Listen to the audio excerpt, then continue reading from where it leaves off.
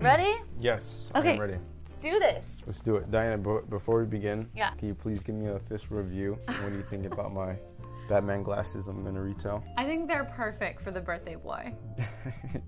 Happy birthday! Thank you. Thank you. Yeah, first and foremost. Yo, what is going on, guys? Welcome to this different style video that we're going to do today.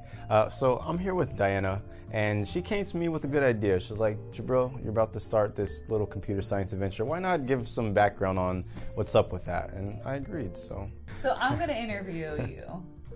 Yes. On your channel. Yes. Yeah. Yes. Thanks for the help. Thanks for the assist. I Yeah. suck at intros. That's what's going on here. This is our 17th take. Also, I'm the channel physics girl, and we work together. And I'm going to dive deep into your background and your deepest dreams and fears. She got the intro covered. Let's do this. So, Jabril, I want to start a little bit further back. I want to know when you first got into programming and when that was. Like, how old were you? I want to say, I think it was video games. It was definitely video games, without a question. And it was around age like 12 or so. I had just got out of elementary school and went to middle school. And I had always had an interest in, you know, just the magic of video games. And so, you know, you'd always get the questions like, what do you want to be when you grow up? And like, just because it's so mysterious to me, it was always like, I want to be a computer scientist. I didn't say You said that? No, I didn't say that. I said I want to like make video games or whatever kids would say. Oh, that's cute, right? yeah. I came across this thing called Game Maker, in which it was a really simple tool that you can use and get a game up and running because, you know, you didn't have to know code. So anyways, I see these examples that this thing made and asked mom to purchase it for me. It was about like, I don't know, $30 or something like that. And because I've been saying it for so long, she bought it for me, and then just like, that was the end of all my free time from that point on. Which is awesome. Did you then take any programming classes in high school? Have you ever taken any programming classes?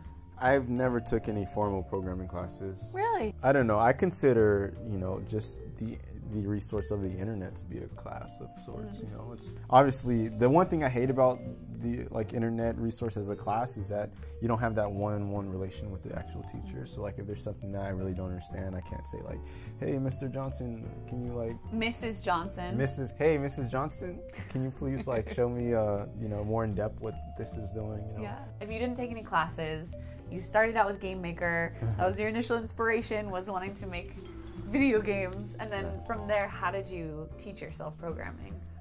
How did you go about it? What was the process like? I honestly think, you know, just on a broader sense, it's not so much about teaching myself program, it's more so teaching myself how to look for the right things, right? So back to the example of like not being able to have a one-on-one experience with a teacher.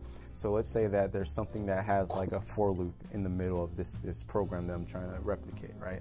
And I don't understand what a for loop is. I can't say, hey, what's a for loop? I mean, I can post a comment on YouTube, but will they get back to me? I don't know. Will they explain in depth? I don't know. So like what over the years has taught me is like just how to ask the right questions, right? Like how can I figure out, someone else obviously is teaching this more in depth. So like how can I figure out, you know, how to find that person that would teach this thing more in depth. I don't know, correct me if I'm wrong, I haven't programmed for a while, but if you're making like a loaf of bread and you want to use flour, like you could just go get flour. Someone else has made that for you versus growing it and refining your own flour. Someone else has already done it. You don't have to reinvent the wheel. They've probably found a more efficient way for doing that. Then you can just take that and use it in your program. Yeah. Right? Yeah, no, for sure. You know what's interesting about that exactly is that like there are some things in which like you need flour as an ingredient for like, let's just say for the program. And then there's also things where you need like iron or like coal or something that's like a little more dangerous, not as easy to obtain.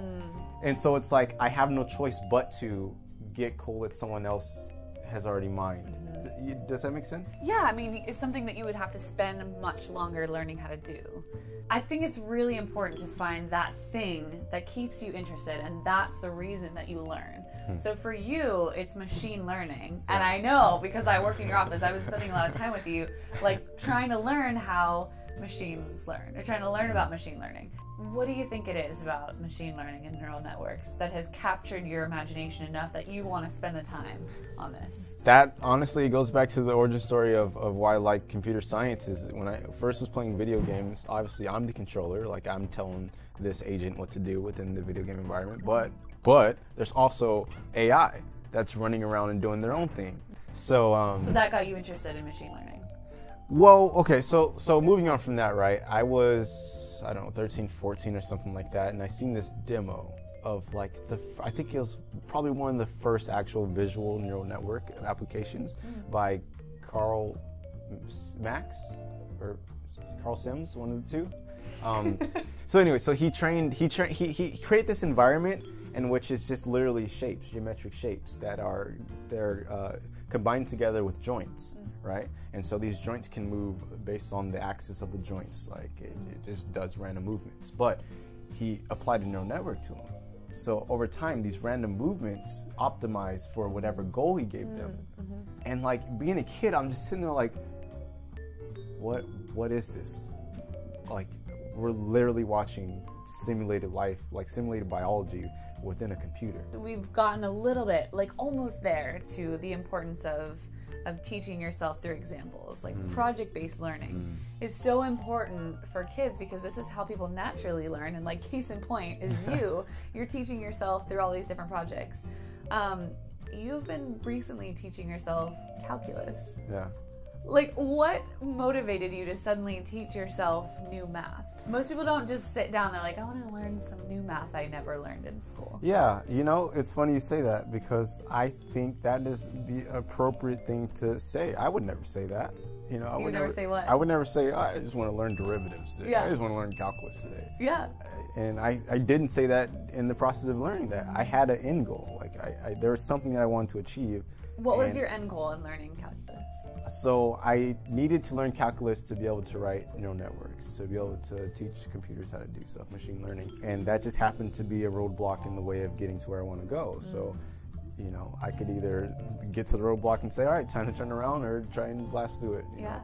And so like the passion for learning how to make neural networks is strong enough that you're going to learn calculus. Yeah. That's freaking awesome.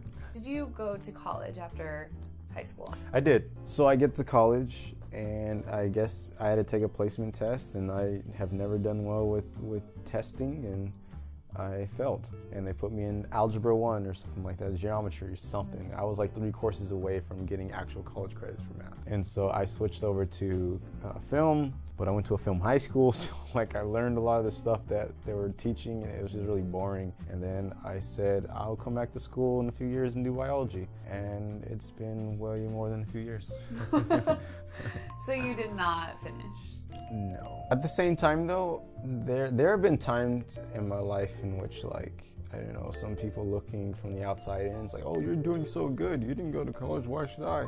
And like, I would never advise someone to not go to college, you know? Like, if you have the opportunity, and especially if you don't know what you want to do, like, get your ass in college, you know? And the only reason why I say that is because, like, there's so much that I've missed out on from not going to college, right? Like, for example, just in contrast with you, there's so many different people in your network that you can call up and ask for advice, or ask for, you know, if they have this resource or that, and I don't have that, you know, like, only people that I'm able to call up are people that I've met via YouTube, right? So that's one thing I missed out on. Another thing is, like, you know, you never know who you would meet. Like, you're essentially meeting people that have the same interests as you. So, like, who knows? I could have possibly met someone there. Obviously, it wasn't my fate, but just saying, like, I could have met someone that maybe had similar interests in me, and we could have started some startup or something like that.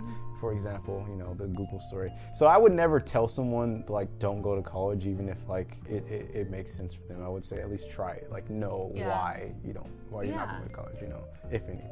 Where do you see your career, and how do you see it involving computer science? Yeah, so I am working on a new computer science show for my channel. And the reason for that was because I found myself losing a lot of time just writing software and doing game development. And literally to the point where, like, I didn't upload a video on my channel for like 3-4 months or something crazy like that. And so, like, the solution was like, well, obviously, if I'm spending this much time on it, it needs to be a part of my YouTube, or I need to quit YouTube.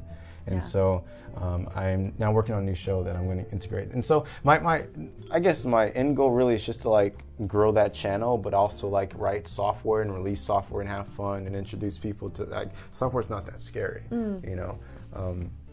And hopefully this will enable me to do some really cool collaborations with people, because I think that's really fun and important, you know, to share experiences with other people that are doing cool stuff as well. So you want to learn more, work on projects, but at the same time use that to do communication on YouTube still. The whole kit and caboodle. Yeah, cool. Yeah, trying to merge it all, you know. I'm really excited. I'm super duper excited just for the fact that like I wanna solve a lot of problems, be it personal or try and take on something a little bigger. And it's just fun. It's just fun. All right, guys, thanks for watching this episode, video, thingy thing. I want to give a huge thanks to my good friend Dianna for bringing up this idea. I think we had a lot of fun. I had a lot of fun. A lot of fun. Getting to know you. Getting to know. Stop it, D. You stop. We've known each other for 2 years, stop. and we still can't make a handshake happen. High five. Okay. But yes, please, guys, go check out Dianna's channel because I actually got to go and ask her some questions about her journey into physics, and definitely don't want to miss that. It was fun. It was a good time. Check that out. Link is at the top of the description, and I think it's time for us to switch. Yeah, time to switch. Let's do it. Let's do it. Yep.